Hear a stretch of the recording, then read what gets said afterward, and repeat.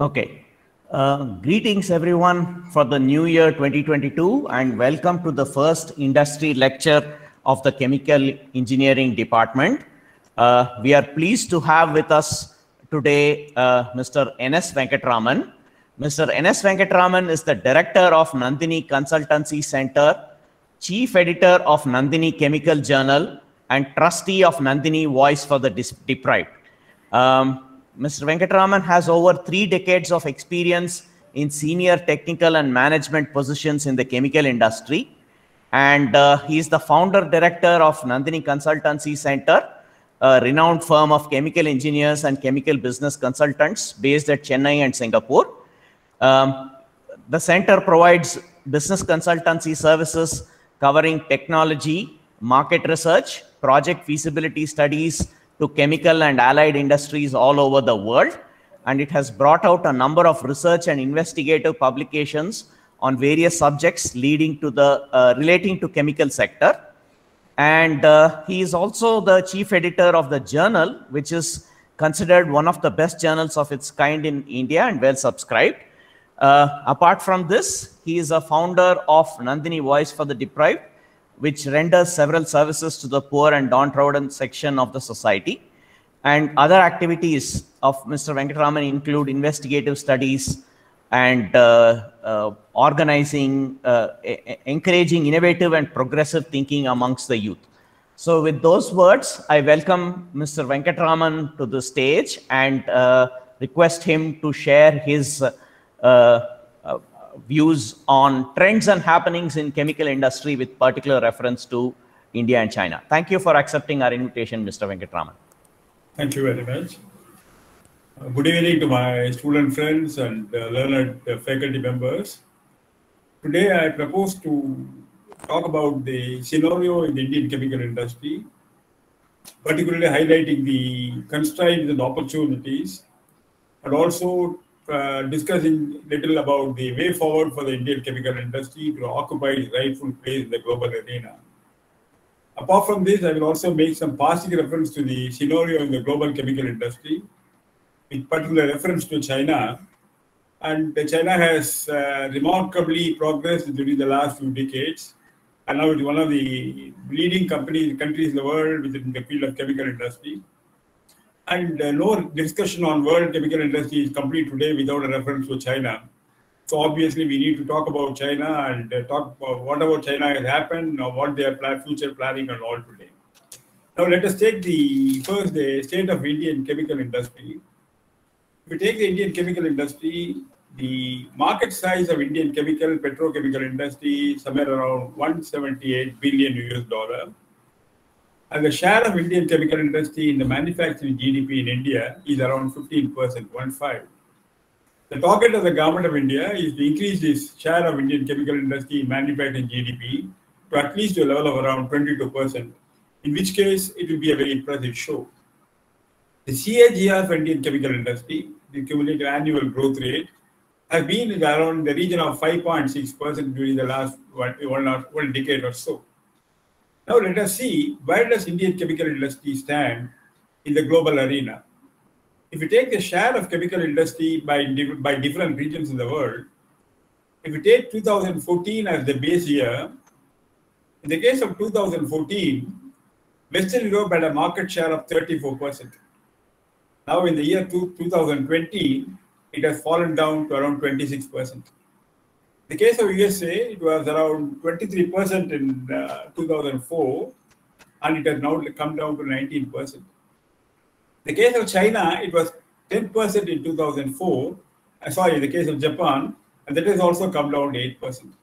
But what is spectacular, striking, and noteworthy is China, which only had a share of 6% in 2014, has now touched around 28% in 2020. In the case of India, it was 2% in 2004, and now it is around 3%. So what really has happened was, when you say that the Western Europe share has come down, USA share has come down, Japan share has come down, Indian share has only marginally gone up, China has gone spectacularly. Obviously, it implies China's share has gone up substantially at the cost of other countries. This is something which you have to be taken note of.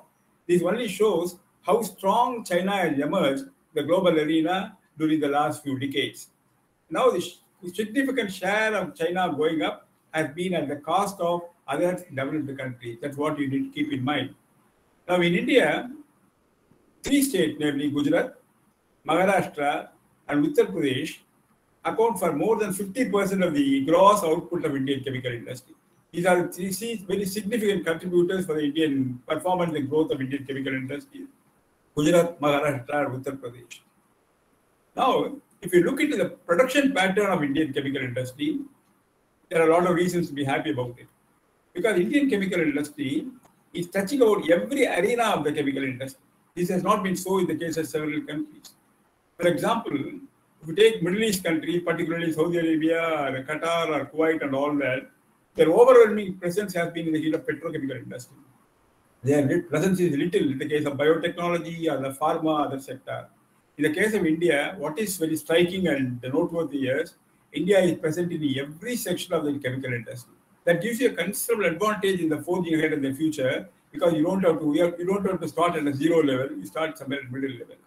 If we take the bulk chemicals generally refer to products like sulfuric acid, hydrochloric acid, basic building blocks. India has a production market share 27%. In the case of the agrochemicals, which refers to fertilizers, pesticides, and all this, India has a lesser market share, about 18%. And in the case of these petrochemicals, India has a market share of around 19%. In the case of specialty chemicals, I don't know, specialty chemicals mean I would need to explain. Generally, the products which are produced in small quantity, which have high value, they are called specialty chemicals, with some entry barrier in the field of technology. That means specialty chemicals are generally known to be technology intensive. Even there, India's share is around 19% of the overall production. Then other areas, 17%, which cover pharma, dyestuffs, and all this. What we should be fairly comfortable with is the production pattern of chemical industry in India is fairly well distributed amongst the various segments. This is something good enough. Now, let us look at the performance of the Indian chemical industry, or rather the performance trend of the Indian chemical industry. If you look over the period of last 5 decades or 6 decades or so, certainly you cannot miss the point that Indian chemical industry has expanded and grown in several directions in the last several decades. That's good enough that need to be recognized. Then, not only production of many chemicals have increased substantially, but India also have exported in the export market in a big way to a significant extent. That is also something good enough. But the question is, are these progress good enough?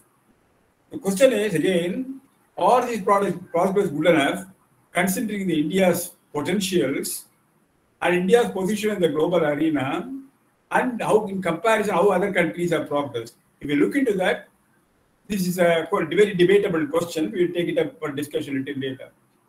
Now, in the case of pharmaceuticals, India is now certainly a world leader as far as the vaccines are concerned, which even the most developed countries have very generously recognized. There is no doubt about it. What we have done in the case of COVID-19, Bharat Biotech, developing this vaccine is something spectacular, which I think every one of us need to be very proud of. At the same time, what is happening is, apart from the vaccines, India is now a big exporter of pharmaceutical products. A lot of big companies are there. And what is happening is, what we are exporting in the pharmaceutical industry is more formulations, like capsules or granules or syrups and all these tablets and all this kind of, not API. API is active pharma ingredient. India is still very much dependent on API from abroad, particularly from China. So I talk that we do about the spectacular progress of Indian pharmaceutical industry has to be conditioned by the fact that the exports have been only for formulations, not in APIs. In API, India is not globally competitive. We are a very big importer. Now, given this is as such, in the case of the general industry, in the case of pharmaceutical industry, we have now said we have gone far, but not far enough. That is the issue. Now, why is the reason? One of the things that we need to keep in mind here is, India is technologically weak. Say, students from IIT would not like to hear this, but this is the ground reality. The research and development efforts in India are far behind the advanced countries. And today, for setting up projects, We run to even small countries like Taiwan or Israel or South Korea to get technology. And we could go and get technology, not only for large components, even for a small plant, even for small chemical, even for specialty chemicals. This is not something to be proud of. That is, today we are in a pathetic condition where new large chemical projects can be set up in India only to the extent that the developed countries or multinational organizations will be willing to give technology for India. In the case of products where multinational companies or international technology licensors are unwilling to provide technology for India, we get stuck up. There are a number of products here in India today which we are not able to produce, set up, mainly because there is a reluctance of the international companies to provide technology to India, or the fees demanded is excessive that India cannot afford. So here what we have to show is Indian chemical industry is growing, but not certainly growing to the level of potentials of India. Now, let us see this from another point of view. India is growing. The GDP is growing. Per capita income is growing. People's living standards are improving. People's expectations are also growing. So inevitably, in this kind of condition, the demand is growing for chemical products. A lot of products are there. A lot of demand is there. People want more and more chemical, more and more products. But the question here is, as the demand is growing, supply is not growing in tune with the growing demand. There is a huge supply constraint in India. There are several products which people want, we don't have, we go for importing. So in such scenario, what is happening is, India is now rapidly becoming a net importer of several chemicals. It is not something to be proud of. See, there are several chemicals which are imported in very huge quantity. For example, methanol. We are importing around 22 lakh tons per annum. In the case of the urea, we are importing 6 million tons per annum. In the case of diammonium phosphate, phosphoric acid, so many other products, we are importing to a level of lakhs of tons. Domestic capacity not being built for so many of these chemicals, in spite of the fact that there are no reasons for not producing them. This is a matter of concern. Why this kind of situation is something being debated across the country right now is a matter of high government's concern. That is why government has come down with new schemes like PLI, production-linked incentives and all this. But still the ground reality is demand is growing in India, supply is not growing in India. In view of these conditions, India has become a net importer of chemicals. That is the issue. Now let us take the case study of certain products, what we call as the missed opportunities in India for investments. We'll divide into so many categories. First category we take is chemicals which have large demand in India, but which we are not producing. There's no reason not producing, I tell you. For example, in the case of acrylamide monomer. Acrylamide monomer is produced from propylene. Acrylamide monomer is polymerized to produce polyacrylamide. It's a very, very important flocculant. We are importing huge quantity. There is no production in India now. Another product is L-lysine. L-lysine is an amino acid. L-lysine is extensively used in the poultry feed. It's a very important input for the poultry feed. It is also used in the human pharmaceuticals.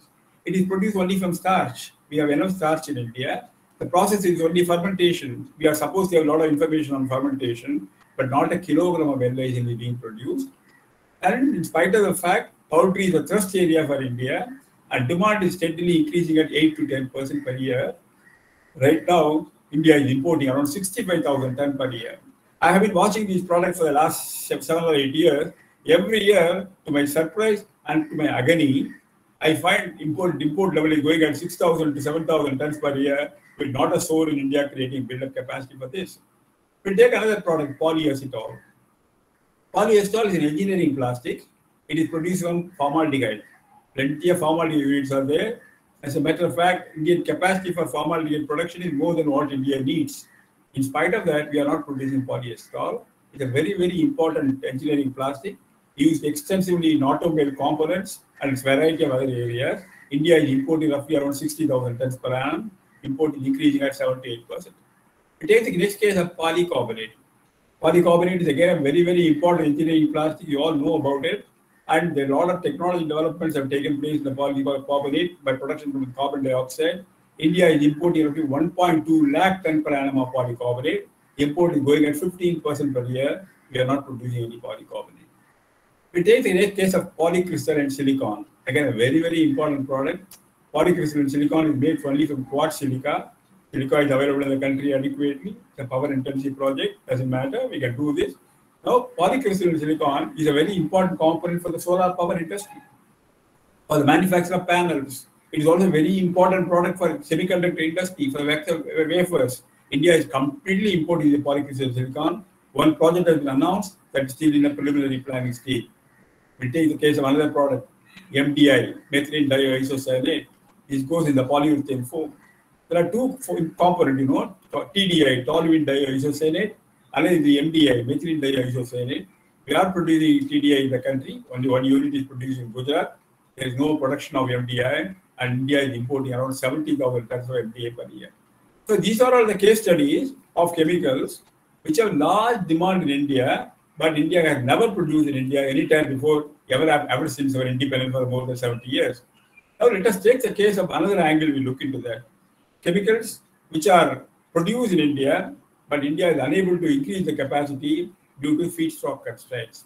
A classic example of this is the polyvinyl chloride, PVC. As you know, PVC is produced from ethylene. From ethylene, we make vinyl chloride monomer called VCM. From VCM, we make EDC, ethylene dichloride. Then from ethylene dichloride, PVC is produced. Now India is short supply of ethylene because ethylene is a petrochemical produced from refineries. And import of ethylene is extremely tough because of the nature of the product, hazardous nature of the product, special facilities that is required. There's a constraint in import of this ethylene. So what India is doing now is, most of the units are importing ethylene dichloride, which is a liquid which can be easily transferable, and they are producing polyvinyl chloride. In spite of this, India is importing 22 lakh tons of polyvinyl chloride today, and demand is increasing at 9% per year. There are 5 units already in operation. Technology parameters are known. Operational experience is there. We are not producing polyvinyl chloride. No new projects in the very advanced stage of implementation. We are importing 22 lakh tons per annum.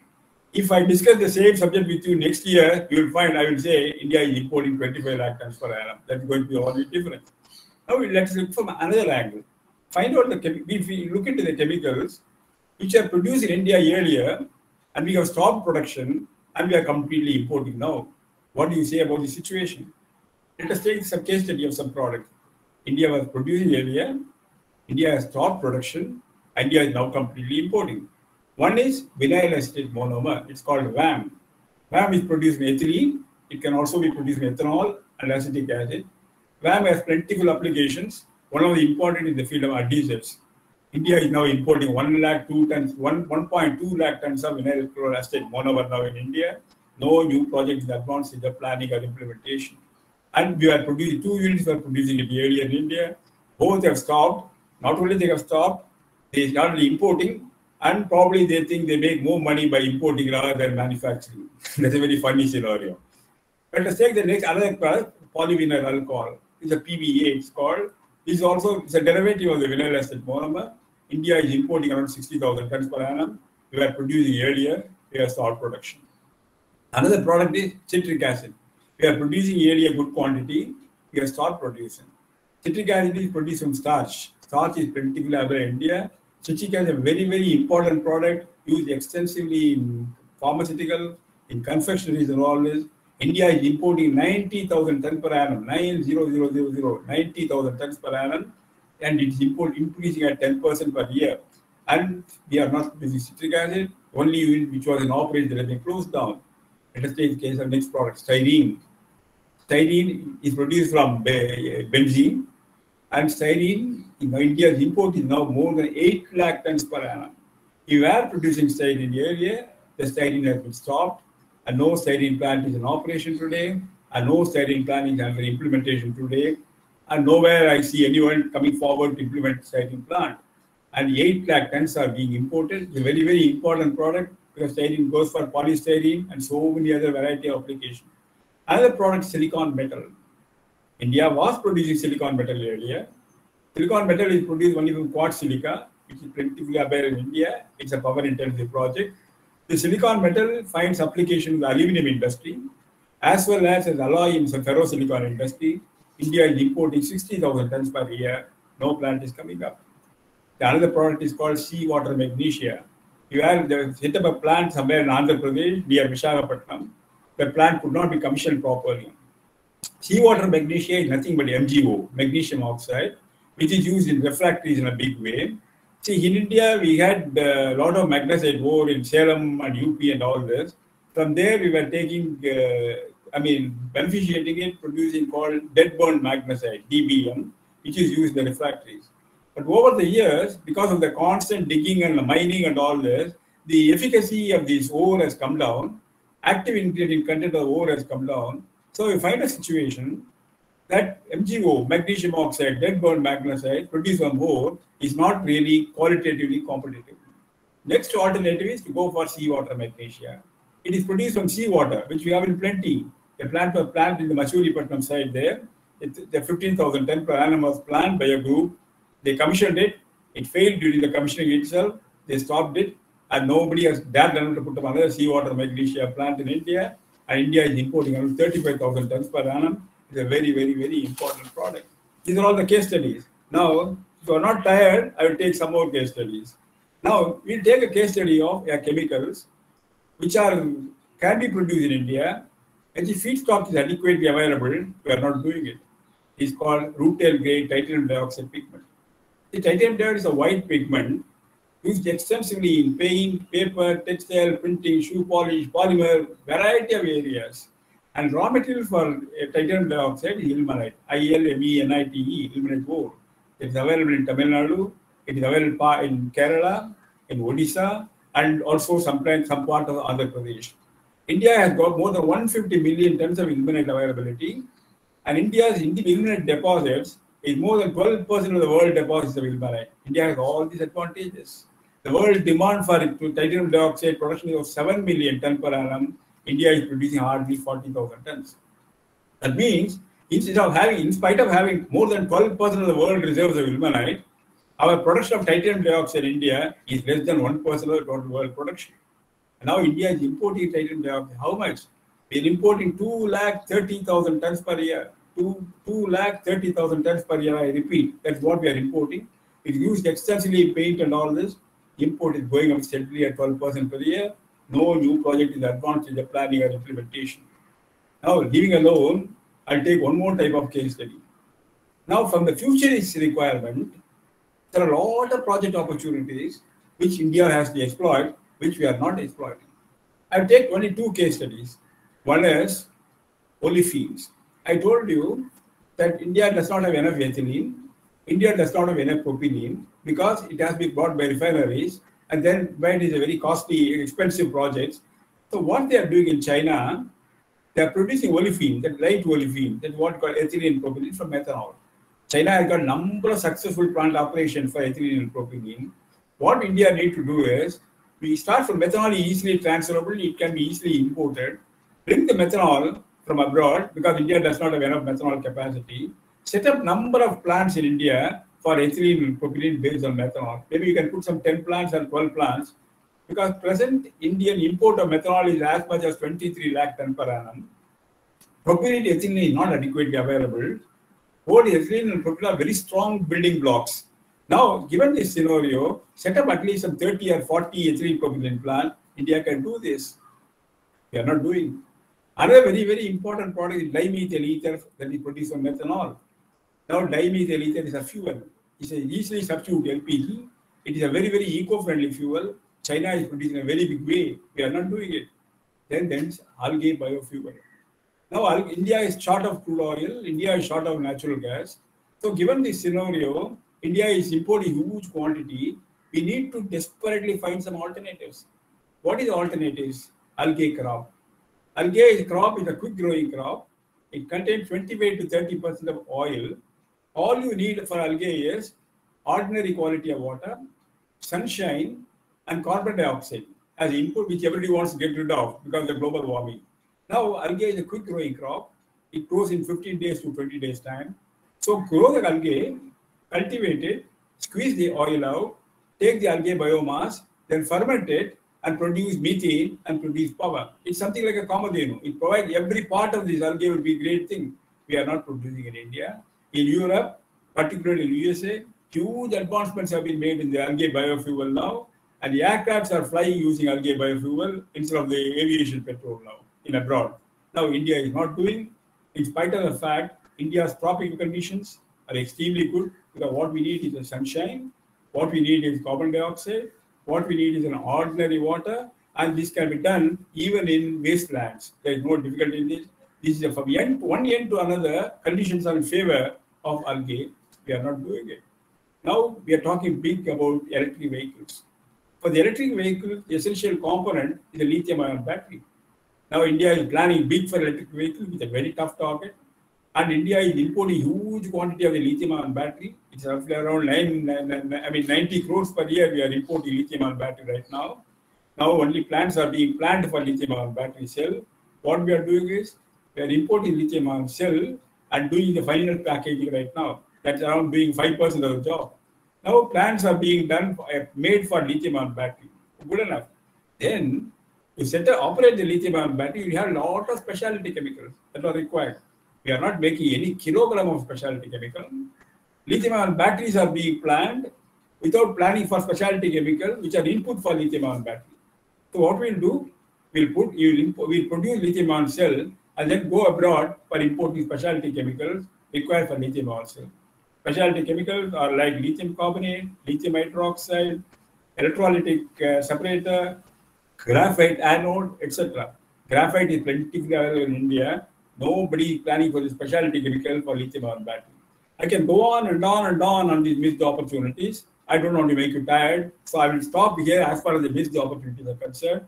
But I assure you, if you go deeper and deeper and deeper into the Indian missed opportunities, state of Indian chemical industry, you'll find several other similar products where India should produce, India can produce, India is not producing. Now look at the pharma industry. I told you that India is a big exporter of pharmaceuticals, but API, we are a big importer. Look at the picture now. In the case of paracetamol, our import dependence is 30%. In the case of metformin, it's around 5%. In the case of some products like penicillin G, our import level is 100%. In the case of levofloxacin, our import level is around 80% of our requirement. That means the pharmaceutical industry, which we claim we are doing spectacularly good, it is spectacularly good only in the limited sense of the formulations, not in the case of active pharma ingredient. Again, import dependence is too long. The government of India is concerned about it. They have recently introduced a PLI production link scheme to boost the pharmaceutical industry, particularly API. Let us see how it goes on.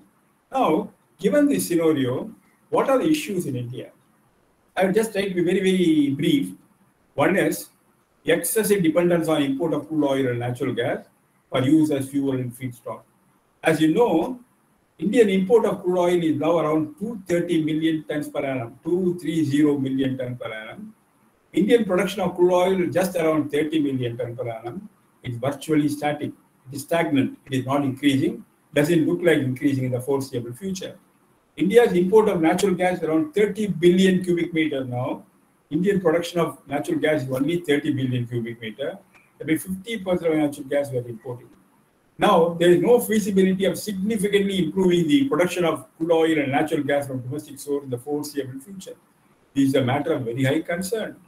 And now, because of these crude oil and natural gas using, there are also energy issues like carbon dioxide emissions, methane emissions, all these are happening. There are also environmental issues.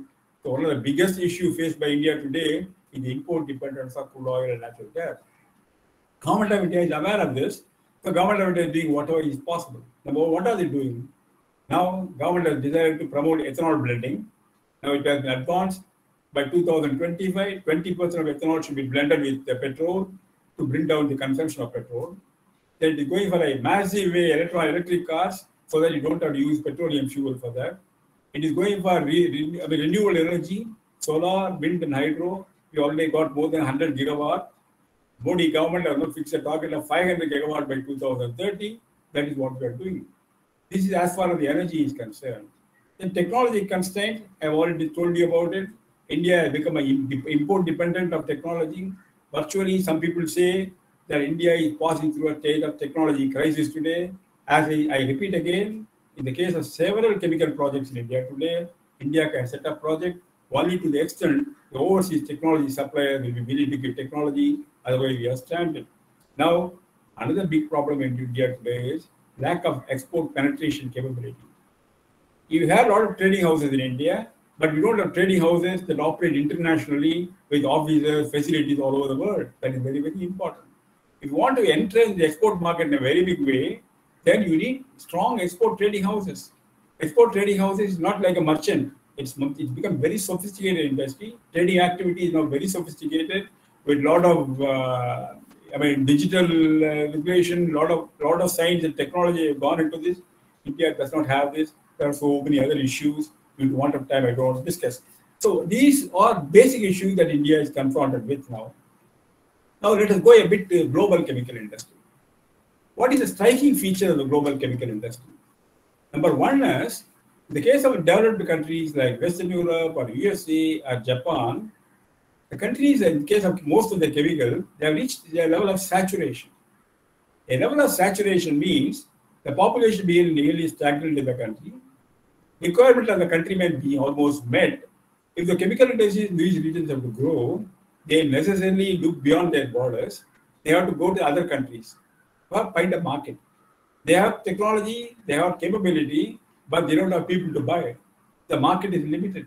So they need to go outside. That is why you find a lot of multinational companies expanding, looking for investments in China, looking for investment in India or Thailand or even African country. That is what is happening.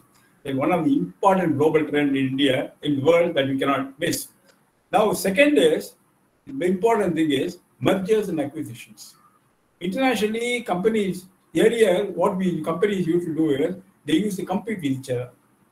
Now, what they do here is, they don't want to compete anymore in a counterproductive way. So what they do is, they merge themselves to pool their resources and pool their strength and share their problems. A lot of mergers are taking place. One of the recent highest mergers highly discussed is merger between DuPont and Dow.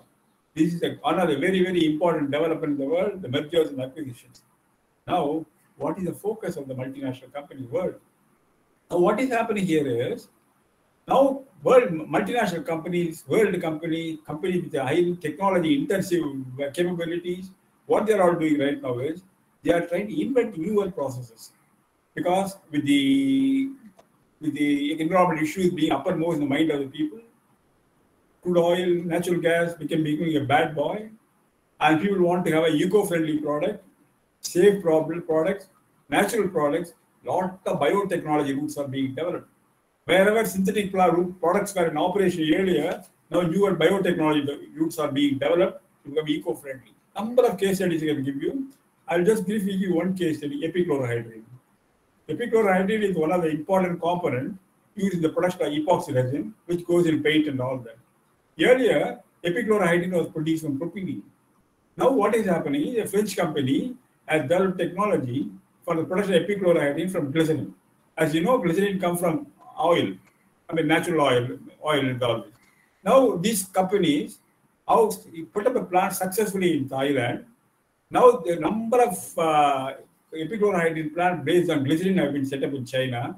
So this is a classic example of switching away from petrochemical route to eco-friendly route. Several other similar products like succinic acid are all being rapidly taking place. This is also one of the very, very important focus trend in the global chemical industry. India needs to take a big share in all this. We don't seem to be doing it right now.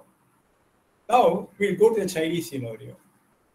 Having talked so much about this global scenario, about the Indian scenario, where do we see China from? There are several things spectacular about China. There are several things bad about China.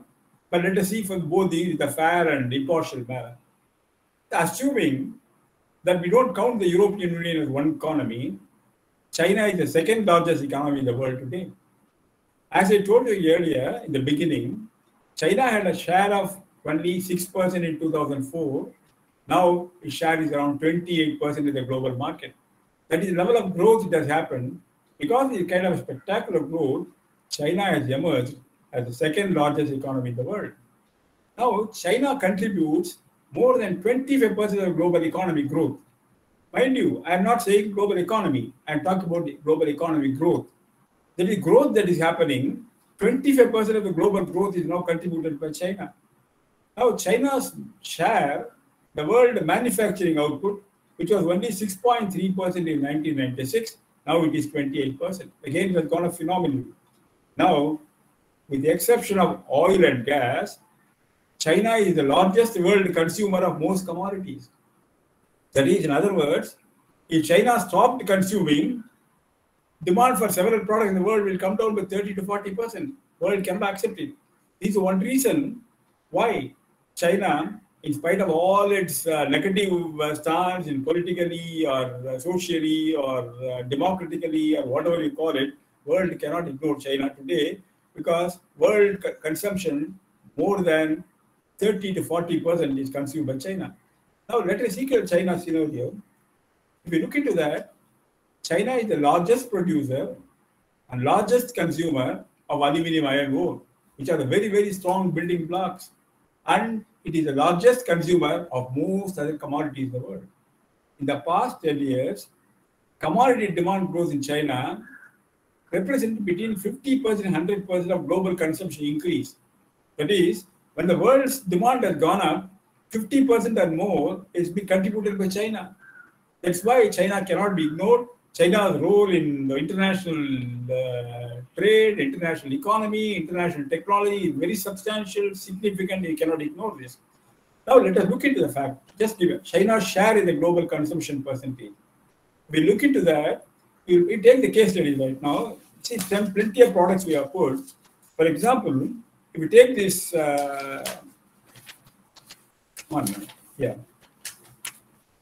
For example, if you take the case of metallurgical coal, China's consumption is around 72% of the global consumption. 72% of the China's coal consumption. In the case of copper, China's consumption is nearly 45%. In the case of this aluminium, China's consumption is nearly 49% of the global consumption. In the case of hydropower, China's consumption is more than 25% of the global consumption. In the case of platinum, it's around 30%. Keeps on going. And in the case of nuclear energy, it's 5%. In the case of natural gas, it's around 10% because China does not aware of natural gas, it is importing.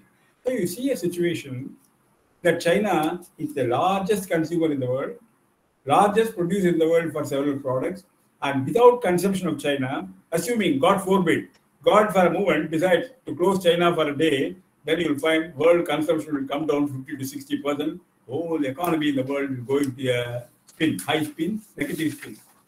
Now, what is happening in China? China has achieved spectacular progress. China's progress has been achieved to which extent India has not achieved, because China started the reforms in 1970s. India started the reforms in 1990s. In 20 years was the gap between China and India. But China is a totalitarian country where whatever the government decides gets done. There's no second question. India is a democratic country where whatever the government decides, ultimately people decide, Confucian decide, nothing happens. So we are paying a price for this kind of scenario. I'm not saying in a negative way. I'm just trying to explain why China has gone in a spectacular way, which India has not been able to do. So this is a scenario. Now, China, what has happened was, in several of the products in China, because of the excessive government support and huge enthusiasm of the Chinese investors, and China, what China did was, essentially it was a communist country. Now, later on, China opened up the economy. Today, China has three components. One is government-owned Chinese companies. Secondly, multinational companies in China. And third is private sector in China. Now, the private sector in China is competing with the multinational companies in China in terms of technology, in terms of output, in terms of efficiency. Still, there are a lot of companies which were sold earlier. They were not operating at the best of standards. In the olden days, many were polluting. Many energy consumption norm was beyond acceptable level. Many raw material consumption norm was beyond acceptable level. In the process, China created huge capacity, much more than China needs. Perhaps, in case of some products, China's capacity built up is more than what the world needs. Now China has understood this cannot go on because Beijing is polluted and Shanghai is polluted and a lot of environmental norms are there. Safety standards are poor. The number of accidents that take place in Chinese coal mines are the highest in the world, unsurpassed by anywhere in the world. there are several kind of negatives of China. So Chinese government decided thus far no further. China's built-up capacity is so high, China can afford to curtail the capacity for the sake of fine-tuning it. That is what China is doing now. There are plenty of things the Chinese government has done. I will take only a few cases. For example, industries are spread everywhere in China. Some are polluting, some are in crowded places. So what China decided was, they decided to go and build up massive chemical parks. Now, they are divided to 4 parts: super large chemical parks, medium-sized chemical parks, small chemical parks, and low capacity chemical parks. Those companies which were having a turnover more than 100 billion RMB, that is RMB, they have to go to super large parks. So they are classified. What is remarkable here is, after having taken a decision, by May 2021, 1168 domestic chemical companies have moved away from the existing places to the designated chemical parks. So they're all now relocated in the chemical parks, which China had done. This has standardized the location of the chemical parks. Chemical industries are no more allowed to be set up everywhere, and chemical parks have been there. They're all integrated parks where all facilities have been provided. Several multinational companies have happily got into this chemical park. Companies like BASF has a very strong presence in China now. They're expanding very rapidly. Now, we look into the other picture. Look at the energy scenario in China. Now, the energy scenario, what is happening is, a very, very important thing. China is a big consumer of coal. More than 60% of China's power production is coming from coal. And thermal power stations are notorious for their poor efficiency, poor environmental standards. China is applying the guillotine, asking these companies to reduce the consumption of coal. You go by the consumption norm, otherwise you close down and get out of this place. As a result, what has happened was, several companies, power plants could not operate. China has gone into seeing the power shortage right now.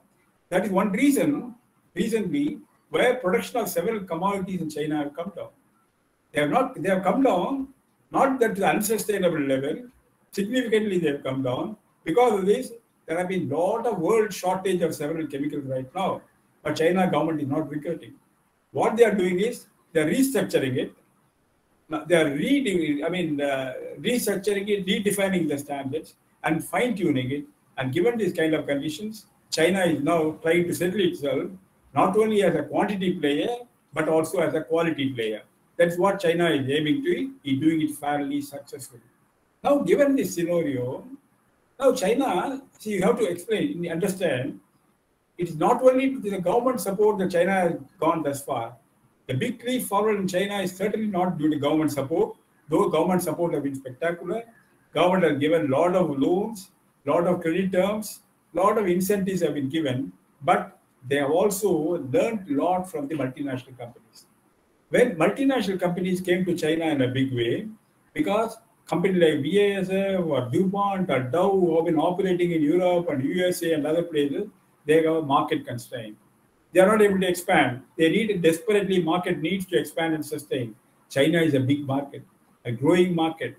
In the country, when the economy of the country goes spectacular manner, inevitably consumption also go up, and the multinational company through to China in a big way.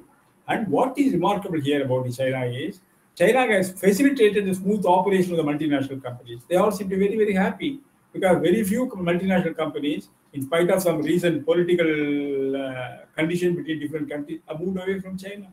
They're all there, and companies like BASF are investing year after year after year. Several multinational companies are investing in China.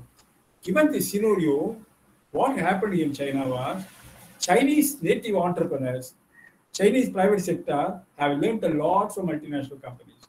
A way of technology, a way of doing business, a way of management practices, variety of other issues they have done. When they are done, now they are giving a big competition for multinational companies. Multinational companies are realizing that in the long run, their main competitors in China are going to be a private sector entrepreneurs in China who have learned the business from the multinational companies. Do you decry Chinese entrepreneurs for this, or you appreciate them for this? They have learned from them. Not only that, China is a very strong research setup right now. And now, several multinational companies like DuPont have all shifted their research base to China. DuPont has got a very big research center in Shanghai, And so many multinational companies are doing there. Now again, when multinational companies of such dimensions, such standards, come and set up research laboratories in China, inevitably Chinese will be employed. And you can't prevent them from learning, just like a consultant. If you employ a consultant, you can't prevent the consultant from learning. He learns at your cost. Similarly, when multinational companies set up research parks in China, research efforts in China, employ Chinese person, China also gains. So what happens today in China is there are several chemical products where instead of acquiring technology from abroad, Chinese companies are offering technology to other countries. And there are some cases where Chinese companies are offering technology to US and Canada. This is the kind of growth they have done. All these are extremely good enough, extremely interesting and extremely praiseworthy after China is concerned. So you need to understand that China gaining a great market share, China growing spectacularly, China achieving a big leap forward in the chemical industry is not without reason. And this has happened over the last several decades from 1970 by consistent government policy, consistent cooperation of the people, and China understanding the requirement of the Western countries and create the right type of conditions for the Western countries to come and invest in China and protect the interests of them. See, that's very, very important. China having allowed the multinational companies to get into China, they have kept their words. Multinational are very happy. They have not been victimized. And China labor conditions are extremely good, even though of late there is some issues are there. And China's originally pay structure was very poor. Now it has actually improved. But then the efficiency of the person is also very good. Multinational companies are satisfied. And very, very few multinational companies are planning to switch away from China more due to political reasons, not due to technical or management reasons. Given these kind of conditions, first, then you have to come here and see. Take some specific case studies. Now, the world is going big in electric vehicles. China is the largest producer of electric vehicles in the world. Now, for the electric vehicles, on automobile industry, you need semiconductor. Whole world is now going through a big problem in the semiconductor industry. There is shortage, and China is a big player in the semiconductor industry. We take the case of lithium-ion industry, lithium-ion battery. Lithium-ion battery, one of the important components is the cobalt. 60% of the global demand for cobalt and cobalt supply of cobalt is done from Congo. And in Congo, China has a vice-like grip. China is now holding 70% of the control of the mines in Congo. So China's supply of cobalt is well assured. Now, without cobalt, lithium-ion battery cannot go on. India does not have lithium, India does not have nickel, India does not have cobalt, which is required for lithium-ion battery, whereas China has all this. And China has a lot of reserves of lithium, which they have got in the occupied Tibet. Now, Tibet has got a lot of lithium deposits. And China is gaining big by this forceful occupation of Tibet here. So everything is extremely well-shaped and well-regulated and well-coordinated as far as China is concerned. So how we need to react to China here is, we need to learn from China. There are certain things to learn. There are certain things to unlearn. Selectively learning from China will do a lot of good for Indian industries and Indian technology and Indian economy. Finally, talking to the students of this great institution like IIT, I would like to stress again, Indian industries, Indian chemical industries are passing through a stage of technology crisis. I don't want to diminish this seriousness of the issue. Of course, we are innovating. We are doing a lot of things. IITs are coming with wonderful results. Not only IITs, several CSR laboratories are doing very well. But what is the ultimate benefit, objective of research is convert it to the commercial units. It must be commercially be exploitable. It must make the country stronger. That kind of thing, has it been done? That is the question. I'm not saying we are not doing. The question is, considering the fact the government of India is pumping several thousand crores of rupees every year in research laboratories and funding the research and all this, have we done enough? There could be a lot of reasons to complain about the limitations, constraints in doing research. Okay, these are all our country. In spite of all that, there are always ways of overcoming this. I'm sure the young, great students of IITs and other technological institutions and CSR laboratories will rise up to the occasion and ensure that India becomes competitive in all ways, particularly in the technology field also. Thank you very much, and thank you for listening to me.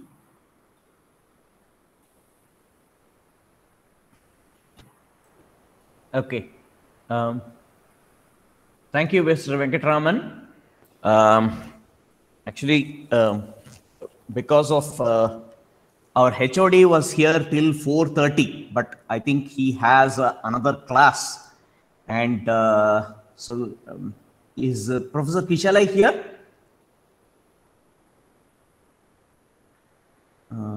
So I think, yes, I think he is not here.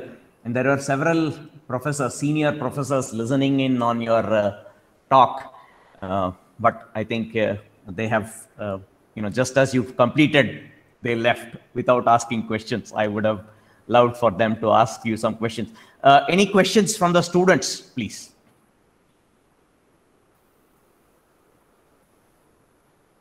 Yes.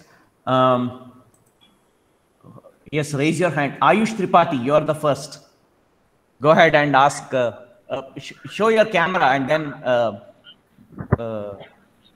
ask your question. Good evening, sir. I have two questions. Sir, you mentioned that two companies failed during commission. Sir, I wanted to know the reason. And secondly, what type of technology deficit do we have? Is it machinery? Is it process? Can you elaborate a little? The specialty chemicals, as I told you, is chemicals which are produced in small quantity, high value, with technology intensiveness. And generally, specialty chemicals are produced in the multi-product facility because quantitatively the demand for the specialty chemical may not be large. And unless there is a large demand, economically viable plants cannot be set up. So normally what is happening, several specialty chemicals are put in multi-product facility with the equipment design, plant layout, and equipment configuration being done in a versatile way so that several chemicals are produced and operated, produced in the same facility. There are plenty of specialty chemicals there in the field of perfumery, in the case of flavor, fragrance, pigment, in the pharmaceutical, a lot of there. I gave you a small example in the case of the lithium-ion battery, where you got the lithium chemical, and then you got natural graphite, the variety lithium hydrofluoride, a lot of things. Plenty of specialty chemicals are available. And you need to choose your area of specialization of the specialty chemical, which area you want to get in. And it's a big way. I think specialty chemical, I can't give an example now because so many examples are there. I don't know which to say, which not to say, and difficult. But development is a very good area. And important for the specialty chemical is it's not capital intensive. So even young boys or young people without much of capital outlay, they can come into the specialty field, provided you have the technology optimized and ready for that. Probably the ideal method to do is a group of students can join together and put the money that is available plenty today in India and work out the technology and put up a specialty chemical, and it will work out very well. That is a very good example for that. Have I answered you, or you want anything else? Sir, I wanted to know why the commission, like to plants failed during commission itself. I'm sorry? I think he wants to know why plants fail during commissioning. Yeah, that is a very good question. It happens due to a variety of reasons. See, one of the important things before planning for the project is what we call as the market research. See, the market research these days is not like the market research done earlier because there are like technology obsolescence is there. So you will have to ensure what is your electrical technology which is competitive enough, number one. Number two, several cases which I have seen where projects have failed is mainly because lack of pre-investigative study. That's what is happening here. The entrepreneur has to see what is his SWOT, what is his strength and weakness, and how he comes overcome out of it. Because in this case of small specialty chemical, you need to have a multivarious talent. In large companies, for example, the companies of 400, 500 crores investment, you have a specialist for marketing, you have a specialist for production, you have a specialist for technology. The case of specialty chemical, particularly set up at a small investment level, you may not have the kind of affordability to produce variety of kind of people. So the entrepreneurs have to be very versatile. Many times, the specialty chemical industry get into problem for two reasons. Number one, inadequate pre-investigative study. Number two, it could fail problem into technology front. When you commercialize plant, teaching problems automatically come. When this teaching problem come, you need some capital. Possibly you're not got your capital well organized. So you do some 2 batches, 3 batches, spend all your money, and then you don't have money for the 4th batch, but projects give three batches give you a problem. And for 4th batch, you know how to solve the problem because of the experience of 3 batch, you don't have the money for the 4th batch.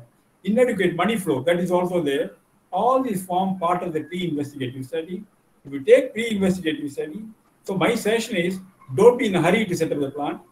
Take some time, go for a deep study from all aspects and get into that. When you do that, you will not fail. We have to learn from Japan. Japanese normally take, like maybe take for 6 months for investigative decision, Japanese take 2 years or 2.5 years, because the depth to which they go for a pre-investment study is very, very high. And the pre-investment study is done carefully and knowledgeably. I think there's no reason why any project should fail. Okay. Right, sir. Thank you. Mr. Venkataraman, would you be more comfortable if I stop the recording and then you can answer the questions? Yeah, I have no problem. Okay. I'll just stop the recording. There's one more question.